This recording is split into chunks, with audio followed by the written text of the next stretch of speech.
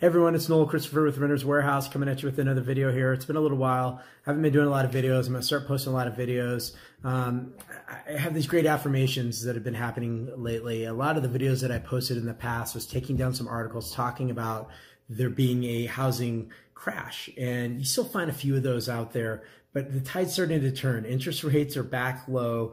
You've got a huge demand. A lot of sellers are coming off the fence and starting to sell their houses. The inventory, months supply of inventory is ticking up. Now, while appreciation has been declining a little bit, but it's really been more leveling off. I mean, you see some articles about the appreciation and maybe misinterpreting some Black Knight and some CoreLogic data. All it means is that some markets where it just shot up really crazy are starting to level off, and some of these really unaffordable areas are starting to change. And I think, one thing I want to talk about are millennials that are in the housing market, they're wanting to buy, and baby boomers who are actually starting to move off and starting to sell. That's where a lot of the supply is with the baby boomers. One of the things that, I've seen, and I recently just saw an article from Business Insider, which I typically don't like to quote Business Insider. You really have to read it between the lines with a lot of their articles. They were putting out a lot of the housing crashes here type of articles towards the end of the year and the beginning of this year. But this one hit it on the nose, and it was talking about how baby boomers have houses that millennials don't necessarily want. Now, I'll talk about this in a minute. I think there's some other opportunities that could come from this, but it's really interesting. There's two things that I've read recently is the baby boomers having houses that are too big and not the style that millennials are interested in, and millennials actually moving, willing to live further outside of the city centers in order to have a more affordable house so they can spend more of their money on health and wellness and less material things and more on the experiences. And I truly think that's actually great,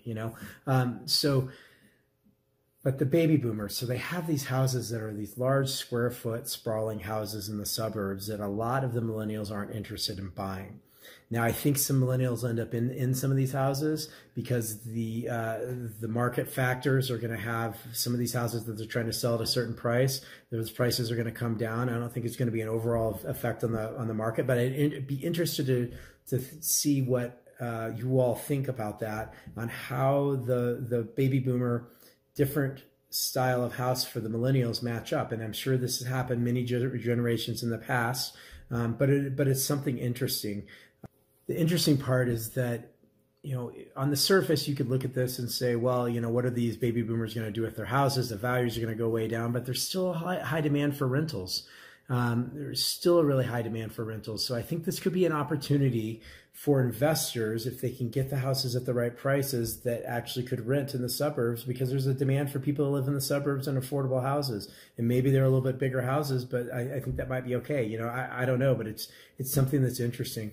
The other interesting thing I want to talk about is the cost of living in cities are getting so expensive that now you have some of these companies that are popping up that market to almost like co-living spaces, where they put together roommates into houses or condos or townhomes or things like that in some of these higher cost markets.